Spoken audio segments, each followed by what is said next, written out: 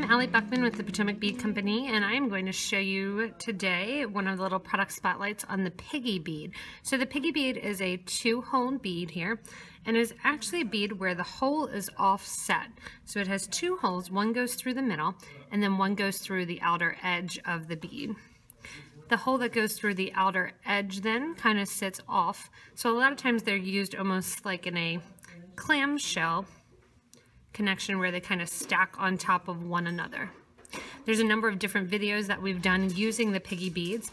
A lot of our foreign friends that have done some videos have featured the Piggy Beads as well.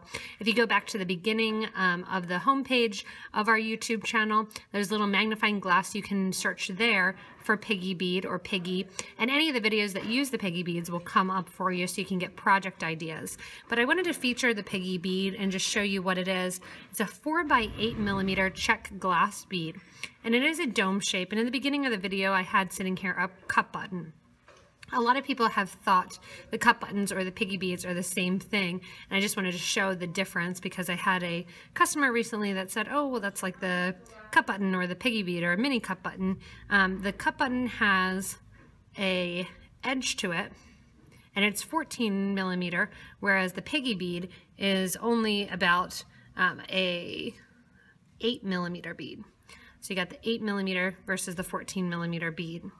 The Piggy Bead also has an off-center hole, like I said, and is used a lot for stacking.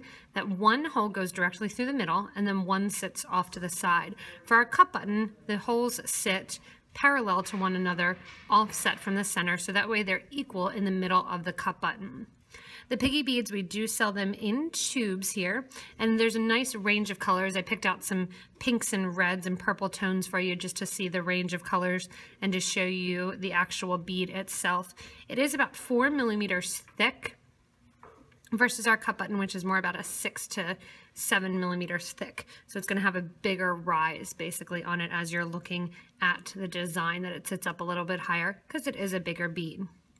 The Piggy Bead is usually featured in designs, like I said, where it's stacking around one another. I've seen a lot of different designs that have been featured. I know the most recent was that there's a lot of Piggy Beads using with Kumihimo that I've seen that are really cool. I know Diane Fitzgerald has a really nice Piggy design as well. So they're a fun bead out of the Czech Republic. They have that pressed shape to them and that nice hole in the middle, and then the hole in the outside to kind of give you a nice creative twist to the regular bead where their holes are going to be in symmetry and directly in the middle of the product. So it's kind of a fun thing that you can look at. I've also seen them used for people that don't do bead weaving, just as regular beads, ignoring that outer edge hole and just going through the center as well. If you like this video, you want to check out some Piggy Beads, underneath the video there's a little description bar. You can click on that and it'll give you a link to purchase the Piggy Beads from us online. You can also check out your local Potomac Bead Company store for the Piggy Beads as well, and we're happy to get them to you that way. Also, again, a reminder, if you go back to the beginning, that opening page, that homepage of our YouTube channel, there's that little magnifying glass. You can search for the different videos that have been done with the Piggy Beads as well. If you like the YouTube videos, like the new project examples, if you want to learn how to make actual bead weaving examples as well, like this bracelet here, you can subscribe to this YouTube channel. You can also tell a friend about the YouTube channel, as well as check us out online at potomacbeads.com.